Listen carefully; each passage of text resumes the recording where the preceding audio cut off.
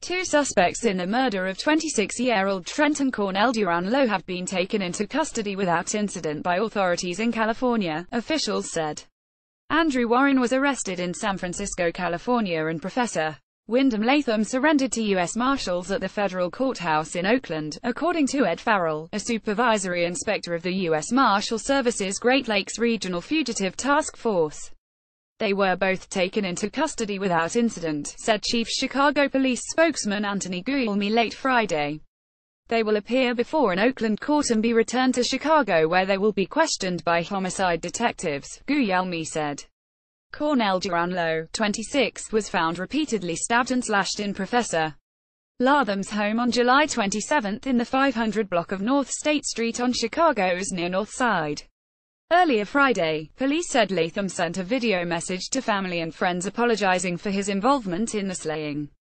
In the video, Latham said had made the biggest mistake of his life, Guglielmi said. On Thursday, police said either Latham or Warren made a $1,000 cash donation in Cornell Duranlo's name at the Lake Geneva Public Library on the day of the slaying. The person gave no indication why the contribution was being made. See more videos. Both men were wanted on charges of first-degree murder. Earlier, police said they had an idea of where the men fled. Latham, 42, is an associate professor of microbiology at Northwestern, and Warren, 56, is an employee of Oxford University in England, who traveled to the United States for the first time just 3 days before the slaying. We believe they're together or at least in very close communication, said Guglielmi earlier. Guglielmi would not say when the video was made or when it was sent out. He urged Latham to turn himself in. At this point, HES reached out to family and friends, Guglielmi said. We don't want to see this get any worse. Police believe Cornell Duranlo was killed in Latham's apartment in the 500 block of North State Street around 5 a.m. on July 27. But officers were not alerted until an anonymous caller reached the front desk of the building around 8:30 p.m., more than 15 hours later. They found Cornell Duranlo lying face down, dead from stab wounds to his back, law enforcement sources said. In the kitchen, police found a knife with a broken blade in the trash can and another knife near the sink. Blood was everywhere, the sources said. Police said they suspect Latham fled with Warren.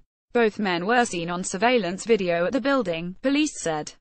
Around 5 p.m. that day, more than 3 hours before the body was discovered, one of the suspects walked into the library in Lake Geneva, WIS, and approached the circulation desk, according to Lake Geneva Police LT. Edward Gritzner. The man told a staffer he wanted to make a donation in the name of Cornell Duranlo but asked to remain anonymous.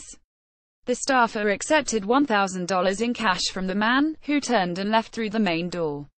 No one saw him get into a car. The man did not specify what he wanted the money to be used for, and Gritzner described it as a general donation, nothing unusual for the library. They do take donations, a lot, as a matter of fact, he said.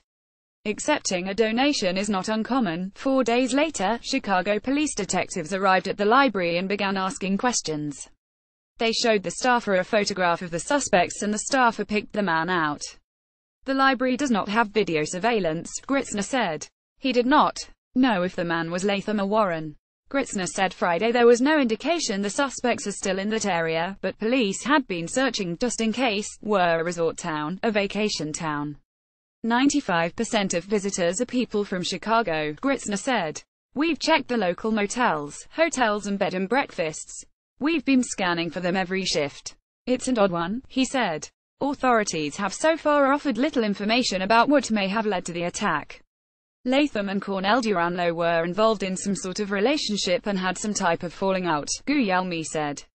He could not elaborate on the relationship and could not say how Warren knew Latham and Cornell Duranlo. Cornell Duranlo, who had been living in the heart of Chicago neighborhood, grew up in the small town of Lennon in eastern Michigan. He attended high school in Grand Rapids and earned a state certification in cosmetology in 2011. He moved to Chicago last year, telling friends he got a job at a salon in the city.